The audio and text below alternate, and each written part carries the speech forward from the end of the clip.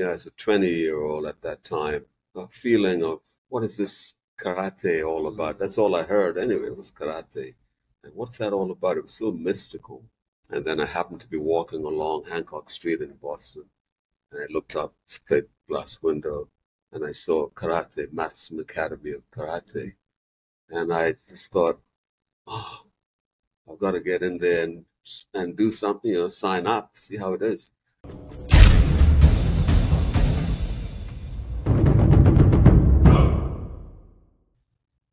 All right, everybody, welcome. It's another episode of Whistlekick Martial Arts Radio. On today's show, I'm joined by Hanshi Al Wharton. Thank you for being here, sir. If you're new to what we do, please check out whistlekicmartialartsradio.com for every episode we've ever done. This is episode 900 and who knows what. I don't know. Andrew might know. 958 maybe? You knew before I did. Right? Because you're watching or listening to this later. And of course, all the things that we do to connect, educate, and entertain the martial artists of the world can be found at whistlekick.com. Thanks for being here. That's impressive. Well, it's like martial arts, right? You keep showing up. If you go back to the early episodes, I was very much a white belt. Okay. It was, sometimes people will, as new people find the show, once in a while someone will email me and they say, I watched a new one. Yeah. And I listened to, because we didn't even do video in early days, and I listened to an old one. You've gotten a lot better. And that's the way martial arts should be. It's a way of life, and it's a progression from Jukyu to Judan. Yeah. And that's all of the progression. For sure. So what's your Jukyu journey started when, where, why? Yeah, that started back in 1969. In Boston, a couple days ago, Boston, Massachusetts. I'd always had as a 20-year-old at that time, a feeling of what is this karate all about? That's all I heard anyway, was karate. And what's that all about? It was so mystical. And then I happened to be walking along Hancock Street in Boston, and I looked up this plate glass window, and I saw karate, Madison Academy of Karate. And I just thought, oh, I've got to get in there and do something, sign up, see how it is. And they asked me to just do this movement. So I did the movement. And they said, you can sign up. That was your test to sign up? That was my test. Could you punch with a little bit of rotation? I'm coordinated. Sure. That was it. From then on, I just trained 4 times a week. So I have to ask, because I've lived in New England my whole life. You don't have a Boston accent. No, I don't. No, I have my accent is actually a mixture of, I was born in the West Indies, St. Kitts. And then my aunt and uncle, they brought me to Bermuda. Okay. When at age 11. And then I picked, so even the Bermudian accent didn't take ownership. And then I lived in Boston for about 5 years. Yeah, back to Bermuda. So I've got a mixture, a blend. You do, and I can hear a little bit, the way those R's round off at the end. And now I'm in the UK. Right. So right, and that's when we met a few minutes ago. Yeah. I just assumed you would have a British accent, and you didn't. And I went, this is going to be interesting. So, you started karate in the late '60s in Boston. Not that Boston has really ever been the roughest place on earth, but I would imagine in the '60s, as a man of color, coming from over some water. I don't know if we call it overseas, but international. Was your interest in training self-defense? No, it wasn't. At that age, at that time, for me personally, my experience up to that point was not one of being involved in a lot of racism and that kind of thing. The only way I started to wake up to racism was going to the movie cinema, and looking at some of Sidney Poitier's movies, Under the Yum Yum Tree, and these types of, films. And then I started to wake up, there's things that are not quite as equal as you think. So that was my first, We had a conversation with some of the folks who tested as masters on Thursday night. We did this last night, and one of them brought up the idea of equity, and that martial arts was, in their mind, one of the few places that they see equity. And it's really gotten me thinking that I noticed this quite a bit. Was that your experience when you started training? Of course. Once I started, I didn't feel or sense any kind of inequity. So it was quite wholesome to me. And of course, I thought that it was just the one martial art. I thought karate was karate. I didn't know there were many different styles of karate. Yes. Fortunately, I picked a good one. You did. You did. Part of a good group with some good people. We're having an absolute blast this weekend here. Did you fall in love with it immediately? I had to have, because I started off and I did like 4 classes a week. Really? And I had instructors. My first instructor was Jim Maloney and Victor Moulton, Bob Campbell, Buzz Durkin, these types of people. They were all there at the visa. And Sensei Matson was always there, but he came on board when you were like green belt. When you were Gokyu, then you can go to his classes. He was doing more of an advanced class. And so my 2 main instructors in Wei Chi, Jim Maloney and George Matson, they're my 2. And now George Matson, because he's like 86, 87 years old. And look at him. You wouldn't know it looking at him. So I like to look at people like that and think, that's what I like to be. So yeah, I'm very happy to have done 4 classes a week. So you're kind of all in at that point. Conviction personified. Is that how you are with other things too? Yeah, but even in my electrical business, when I was involved in that in the early days, all in, and so I try to do everything all in. Wei Chi, my electrical business, and then I also did the Kung Fu. So I did. Okay, this is news. I did Kung Fu 1 year into Wei Chi. Okay. I had another student, friend from Africa, and he had seen a demonstration. He came to me and he said, "Oh, Al, I saw this demonstration. It was really great. They want me to come by on Monday night. You come with me?" Sure. Okay. Of course, their classes are at 11 p.m. So anyway, we got there, and I looked at this, up 7 flights of stairs, mind you, small room. And I looked, I thought, I like what I see. And I want to do that. So at that point, I had the choice to cut back on my 4 times a week and maybe do 2 times with them. They did 3 times a week. And I decided, I'm still doing my 4 times, and I'm going to do the 3 times. So you're training 7 times a week. So I'm wondering, Boston, Kung Fu, that time, who are you training with? There aren't a lot of options. In Boston? Yeah. Is that Chinatown? Yeah, okay. Yeah. And it was, and most of these masters, you would never know, they're like a chef or something like that, And so my chef, my teacher, he's passed away now. But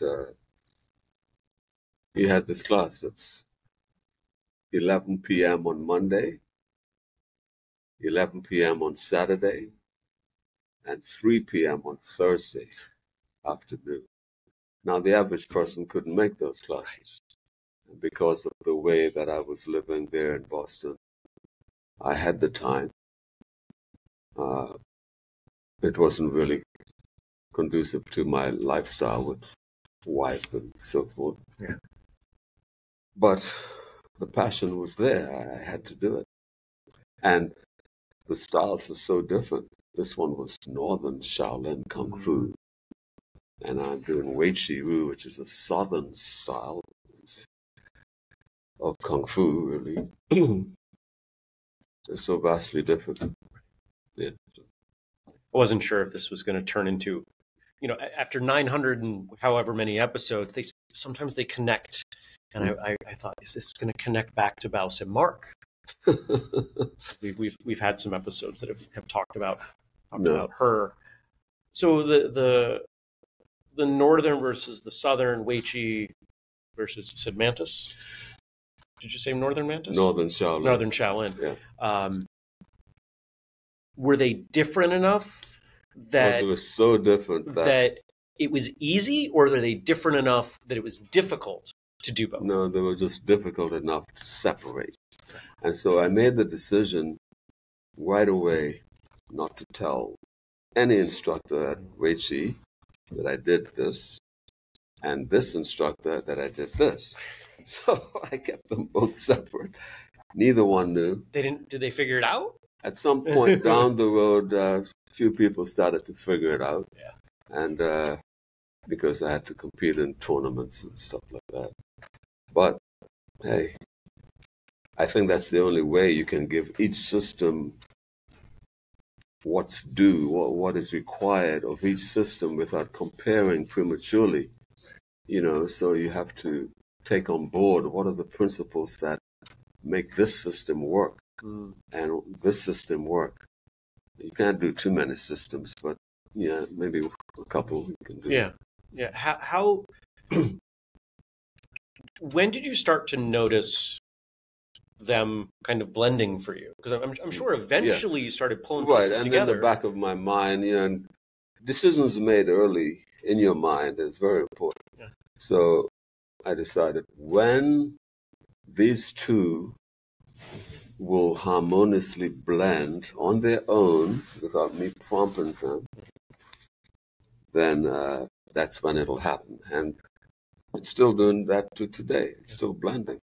So if we see your Wei Chi, if we watch you do Sun Chin Kata, is it going to look a little more Chinese than maybe some of the other? No, I had a in San Francisco. I went to do an electrical seminar, and there was this Tai Chi person that I had always seen in the magazines. That he had a peculiar kind of Tai Chi system that he created.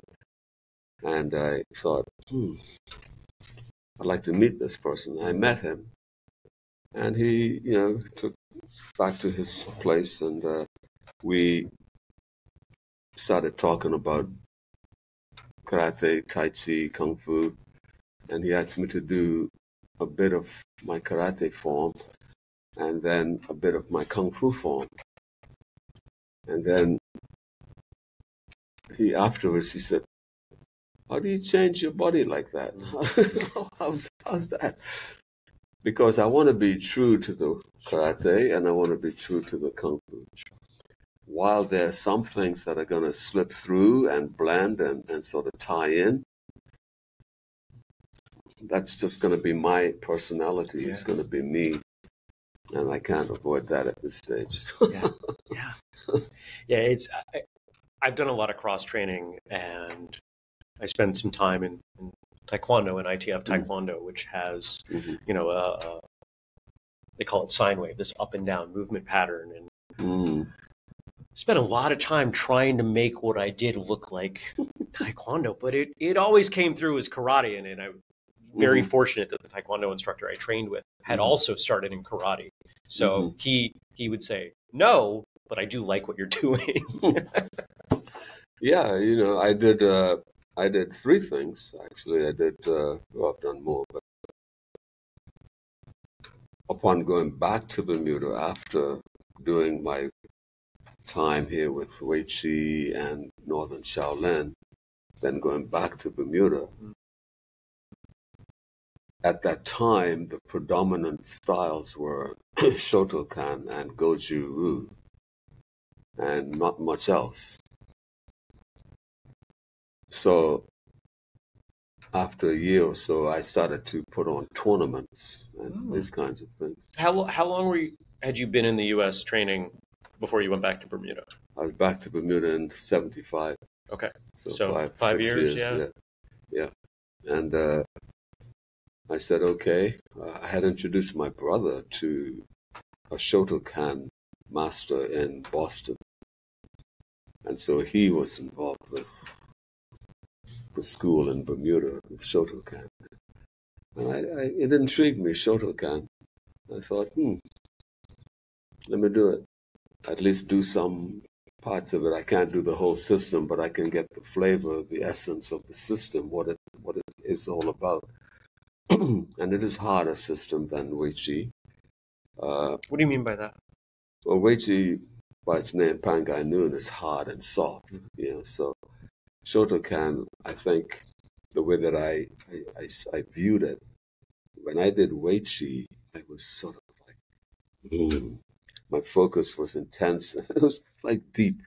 And when I did Northern Shaolin, I was like, broad, this expanse, this, I want to jump high, kick, sweep, do all kinds of stuff.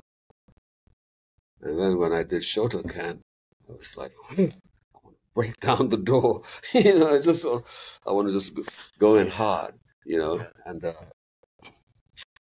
yeah. So what was really interesting was as you walked through those 3, I could feel your energy change.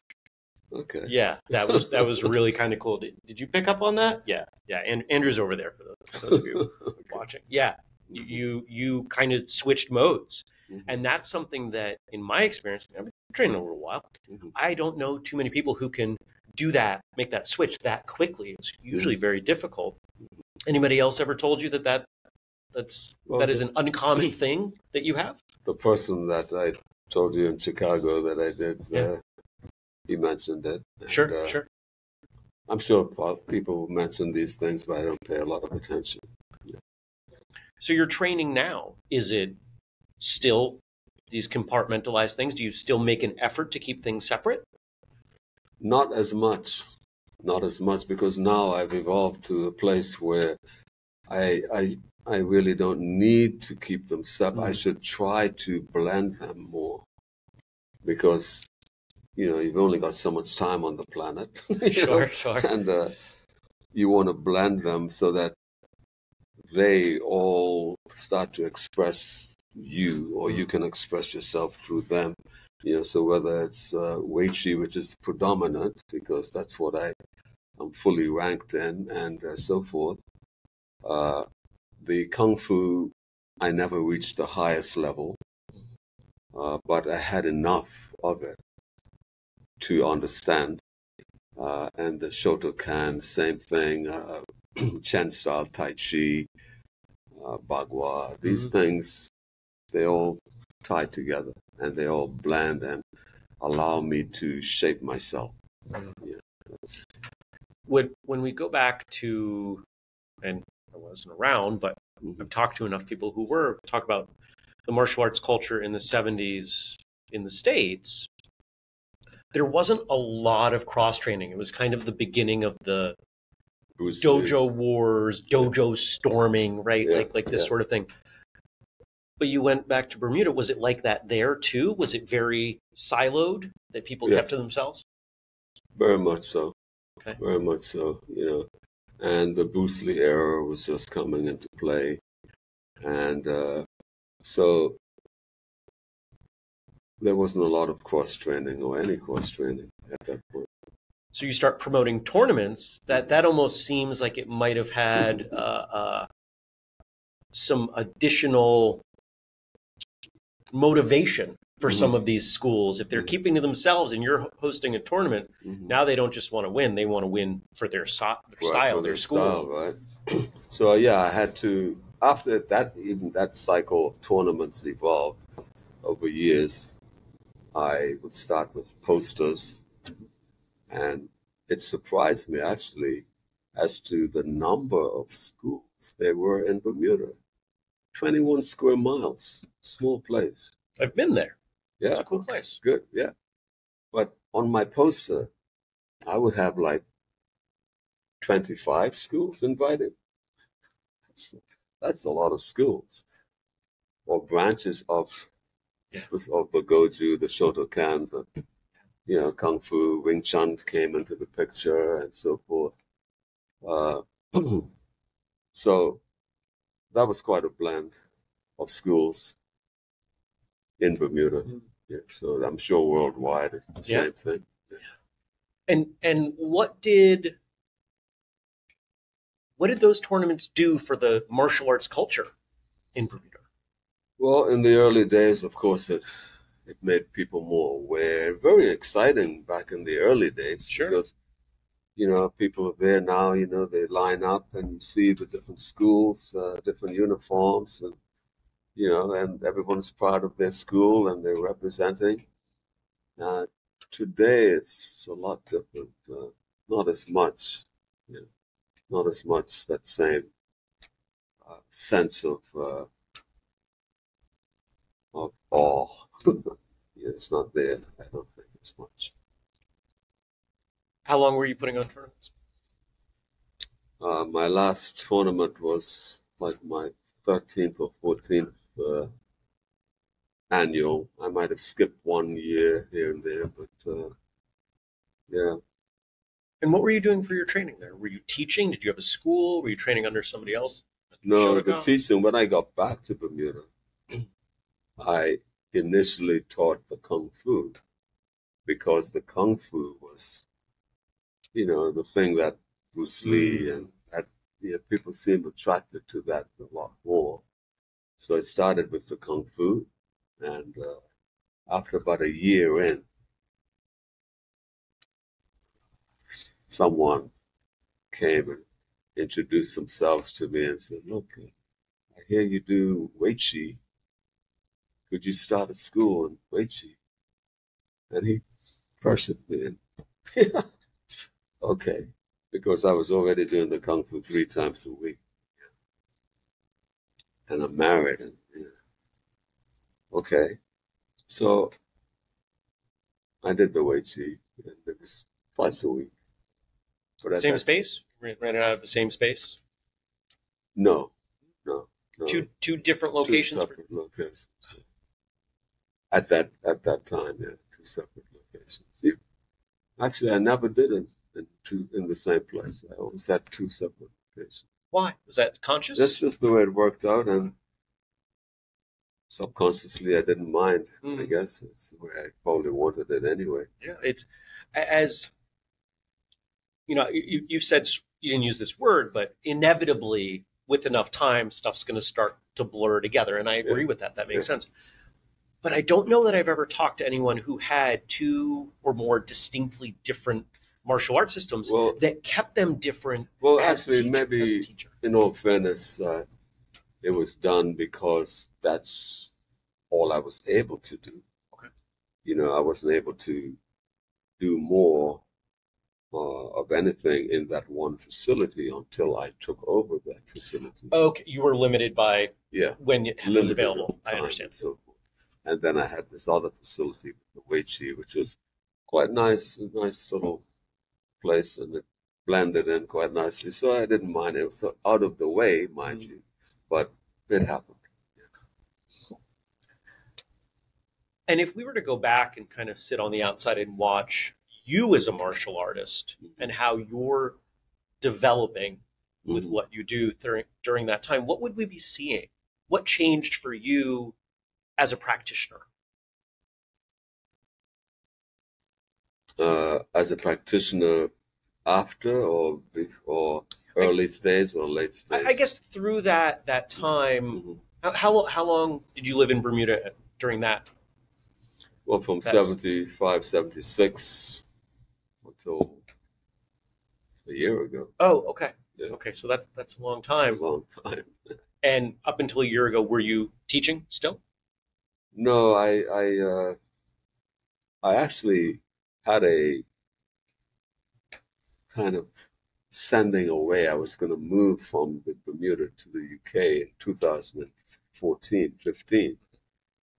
And that's when I had a big gathering, happy short films of the past 20 years and all that.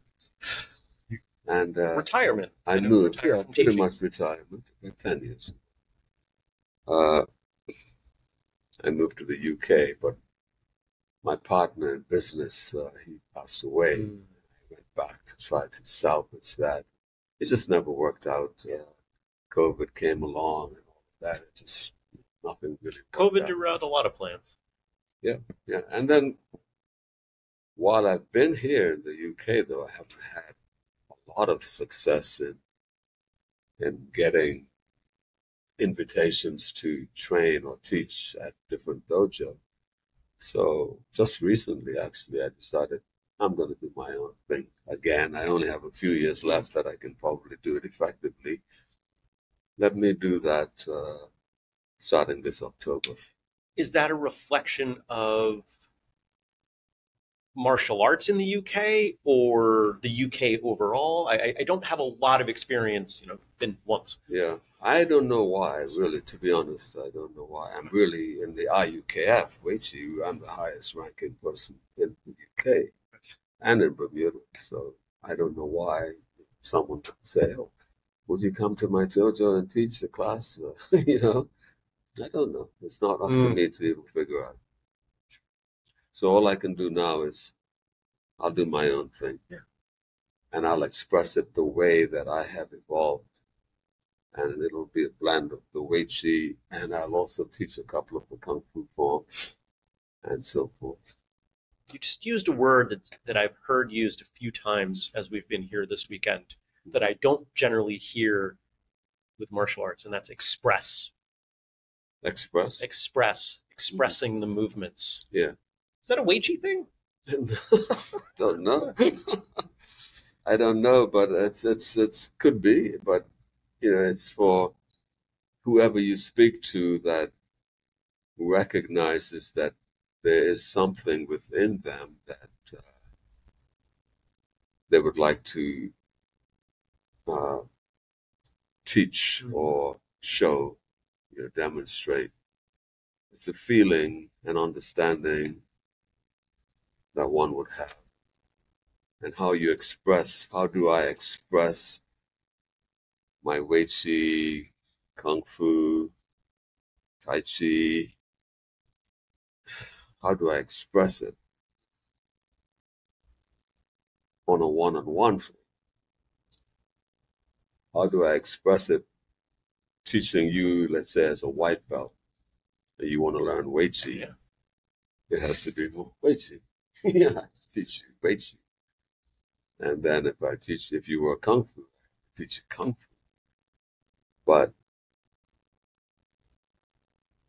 if none of that bothered you, and you just wanted to learn something, I'll teach you what I have. And I'll express it the way that I would express it. Yeah. I like that word. I do, because it suggests that even within a system where there's rigidity, like the form is done in this way, it still acknowledges some individualization. And I think that's important, something that I appreciate. And I've trained at schools that would never use that word, that would never acknowledge that. In fact, they want the opposite. And to be direct, those tend to be schools that come from a mainland Japanese lineage versus the Okinawan. And maybe you're right in a way, in the sense of someone asked me about what is it like to be ranked Judan, because Judan is rank. Whatever your rank, you go from Ju-Q to Judan. And Judan, if I look at all the Judans in this system, you couldn't find two alike. You know, they're all different. They all express their own thing. You can still see the similarities. Of course. But you very well can see the differences. Absolutely. Absolutely. And, you know, we all walk different paths up the mountain. And it's, you express what you came through. I've always appreciated that metaphor of the mountain. And for the audience that might be unfamiliar, yeah. if you see the metaphor differently, let me know. But I was taught we're all at different points around the base of the mountain, and what we see looks so different. But the higher we go, the more we can. Oh, you're over there, and it starts to look more similar. That's right. Yeah, absolutely. How much more mountain do you have? Well, in this system, so to speak, I have no more mountain. I have sky. I have more. You know, there's a lot more. So I'm at the base of the top of the mountain. So this is more spiritual. This is more physical. So is that what keeps you motivated? Oh yeah, it keeps me motivated, because otherwise, if you feel like you have accomplished something, you've reached the pinnacle of something, you may not want to, you know, you just slacken off, continue. But in all of my training from Jukyu to Judan, every rank that I went through, Nikyu, Sankyu, all the way, Gokyu, all the way up to Ikkyu. When I got Ikkyu, I was the worst Sankyu. I was like a good Sankyu or Nikyu, but the worst Ikkyu, very sub-basement level Sankyu or Ikkyu. So I look at that everywhere. Shodan, Nidan. Become Nidan, I'm a good Shodan. But Nidan, you had to grow into it. Otherwise, you give yourself growing space. Yeah, I didn't even want to be Judan. Why? Or, you know, I was happy with 8th Dan. I felt 8th Dan is a good rank. I'm happy with that. But then I was invited to, and I've never asked for an invitation to raid. I've always been invited. I did the 8th Dan, and then you start to settle in with the 9th Dan. And, you know, that's why there's time between ranks and grades. And then now Judan. And so I'm just a baby Judan. And it makes sense, but that's such an interesting concept for me, this idea that, you know, right? Because when you're lower down on the mountain, you can't see the contrast of the people beyond you. And that's something that, as an instructor, I find really interesting, trying to convey things to my students and having to remember, hey, they're not here, so they simply have to trust me. They don't have the context for a lot of what I ask them to do. They show up with faith. That's right. You have to, you know, I'm doing my seminar. My seminar is on basics and insights. I couldn't just say basics, because there's no growth in that, just on the surface. So I say, and insights, because insights come from repeating your basics over time. And so when someone hears basics, they think boredom. They think, oh, geez, I got to do that again, you know, and you block out what it is he's trying to put in there. So if you do your basics with a beginner's mind at all times throughout Judan, Jukyu to Judan, keep a beginner's mind every time you go back to basics, insight will definitely happen. It has to happen. Understanding is only, you know, let's go 3 steps. Knowledge, understanding, wisdom. That's the growth. Break that down for me. Okay, so knowledge. Because a lot of people would use those words interchangeably. Yeah, but knowledge is just information. It's just information that you get, and it's quite in today's age versus when I started. Oh, knowledge has expanded profoundly. So then knowledge, understanding. Understanding comes through repetition of this information that I've gotten. I keep repeating that, and then suddenly understanding is revelation. So revelation is, aha, that's what that means. And so you go on. Now wisdom is like the who, what, when, where, why, and how you do stuff, and being wise about it. You're being, okay, I'll do this at this time, not that time. This is how I'll do it, not that way. When, where, why. And so therefore wisdom is application. So you've got information, revelation, application. That's the 3 steps. So if I might extend your metaphor and apply it to basics. Knowledge is, I've been taught how to do the punch. I know it exists. Understanding is, I can do the punch on my own, and wisdom is, I know when to do the punch. We should probably end there. That was good job, me. That was good. That was good. Yeah. And the reason I wanted to take it there is you made a statement that so many people find basics boring. There's this a bell curve, right? And I see an inverted bell curve when it comes to basics. New students, they're happy. Oh, they're happy. But they keep going, and their interest in basics just drops. And then they're going, come on, give me something new. Right. But they hang out there long enough that it comes back up, and they go, oh, yeah. Because what I have found, and I share this, I think we've talked about on the show a number of times, basics or fundamentals, foundation. If you're going to build something tall, if we go back to that mountain metaphor, how do you build the tallest possible mountain? You have the strongest possible foundation. And if that's your basics, your base, if I want to go further, I need to spend more time down here. And when I connected those dots, I went, and here we are now. I've been training a few decades, and I spend most of my time taking a kick, a block, a punch. And how do you use the word insights. Yeah. How do I pick that apart in a way that makes me go, there's the revelation. Yeah. And just for those of you out there, if you're in that bottom of the bell curve, right? If you're going to class and you're saying, oh my God, I know how to do this kick. I know how to do this punch. I am so bored. I am so frustrated. You don't. And I would encourage you to recognize that there's always more knowledge. Always. There's always more knowledge, which means there's always more understanding and always more wisdom. More knowledge than you can even shake a stick at. The knowledge is there, right? And now you have to be wise also in how you choose that knowledge as well. Yeah. When you actually, as you go through this Jukyu to Judan space, you gain insight, you gain understanding, revelation, wisdom, and now you can go back and pick and choose.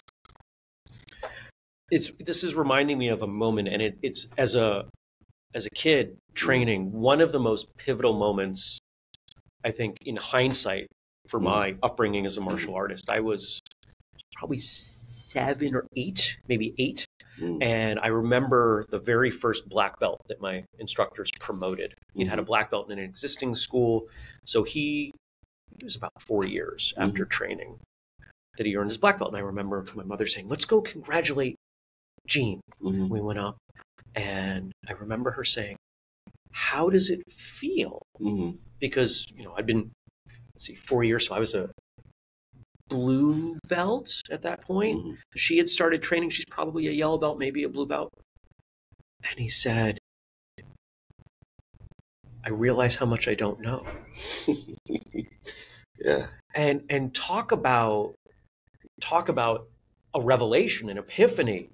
And that has stuck with me. It's close to 40 years. And I think that statement, more than anything else I've heard as a martial artist. Yeah, that's having the empty cup, the empty mind. The only thing that you can have a full cup in is love, generosity, kindness. these kinds of things, you can have a full cup because every time you try to pour something in, it spills out. It sort of reflects, right? So, but when it comes to lots of other things, you can't take on board what's coming in that's helpful if your cup is already full and it's full of all kinds of negative things, or self-promotion and all of this. So it's good to be empty, have an empty cup, open mind. Even when you do your kata, this is open. It's no.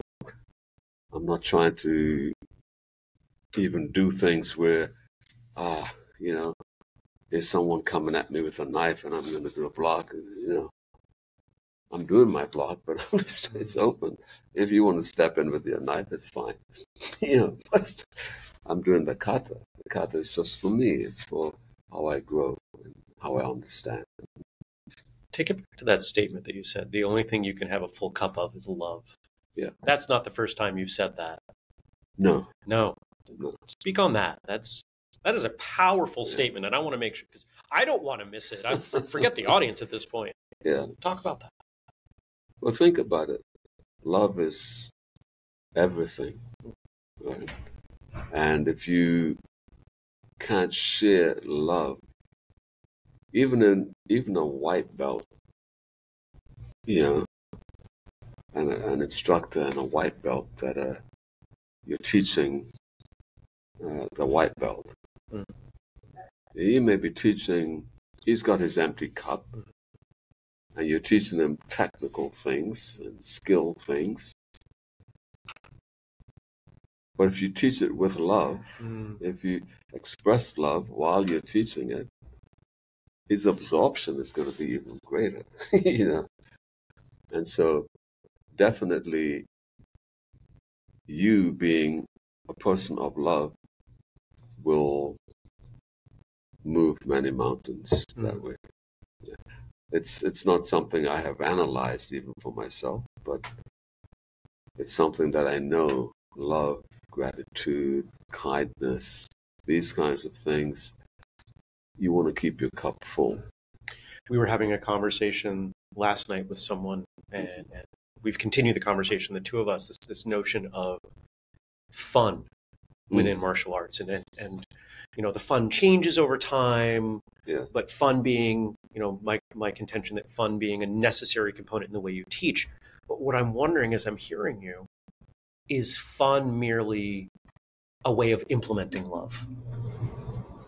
If you're teaching with love, that suggests a lot of things. Empathy. You're doing whatever you need to reach that person. Right. And sometimes that is fun, but sometimes it's not. Sometimes but it can always be love. Yeah, you've always, tough love. Love. Sure. Got a lot of that in my day. It's just still love. So love conquers all. And I think it's a good way for people to have the backbone of whatever they teach should be through love.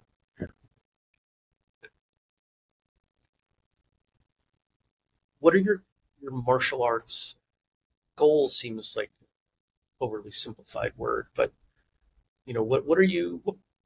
We'll run with it. What goals do you have for your training, your school? Goals, like I tell students from time to time,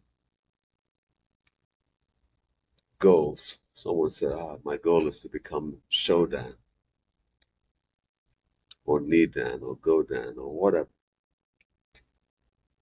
And my answer is, just do what's required to go from EQ to Shodan. Just do the requirements of your system or whatever. Just do it diligently, and Shodan will become a consequence.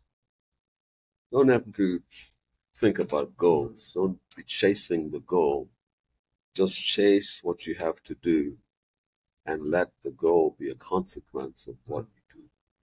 So it'll automatically be a consequence. I've never had to ask for one grading from Chukyu to Judan. I just did whatever Sensei Maloney told me to do. Bob Campbell, George Mattson, I just did it diligently, and I tried to seek understanding and seek wisdom. Find value in the process rather than... Yeah. And just do it. And then when you go up for grading, it's not if you're going to get graded. Hey, I've done everything you've asked me to do. I think I'm doing it quite well. I expect to be graded. Yeah. So that's takes a lot of mystery out of it. This is a question I asked some of the folks last night. How does your enthusiasm for your training now compared to your enthusiasm at points in the past? Well, as a 25 or 8-year-old training, it's so much information, so much you think understanding, or you're chasing understanding. You want to understand more and more. And the wisdom part is not even kicked in yet. It's just understanding and knowledge. And you're chasing that. I've done that most of my life, chasing that, and the wisdom part. Some people have it early. I personally, not that early, but the enthusiasm has always been there. And because I always feel there's more, I don't have enough understanding. My cup of understanding is half full. It's not there, So when you keep your understanding cup half full or even less, you have room for more understanding. If you're understanding, you think you know it all, well, good for you. And in that moment, you understand everything that you are capable of. At that moment. That's why I say to a class, if I go to a class, okay, the purpose of today's class is to defeat yesterday's understanding. Hold up, pause. That. Mm-hmm. Wow. Yeah. And that would be the purpose of every class, is to defeat yesterday's understanding. So you're open. I'm open for new revelation. I'm open for everything. Don't deny yourself that opportunity.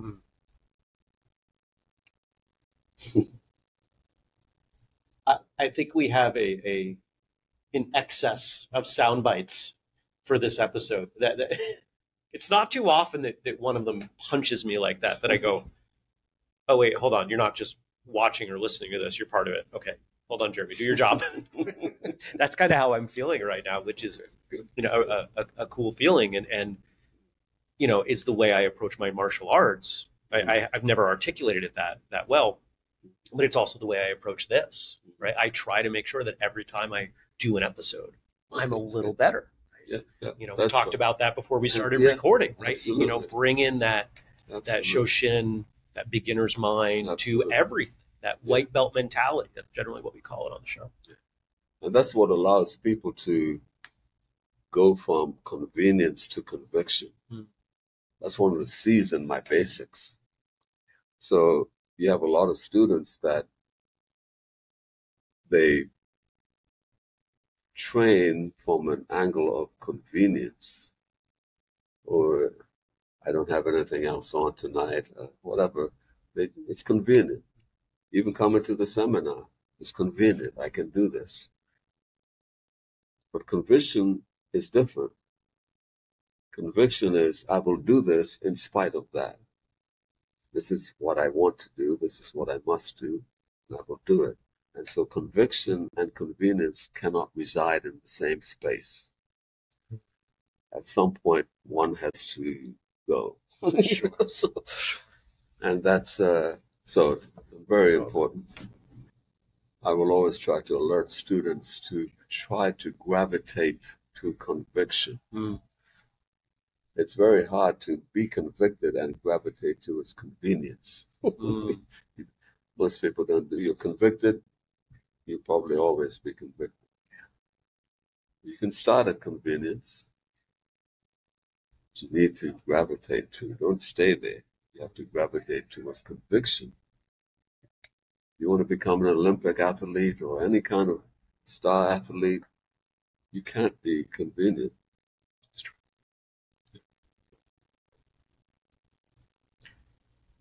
What do you want the folks in the audience to take away from our chat today? Well, whatever they need, whatever part of it that fills the void, take that away. Yeah. And don't look at it negatively in any way. There's always something, a nugget somewhere, something, you know. So whatever's helpful, look for that. Take that away. Thanks for your time. Yeah, my pleasure. Okay.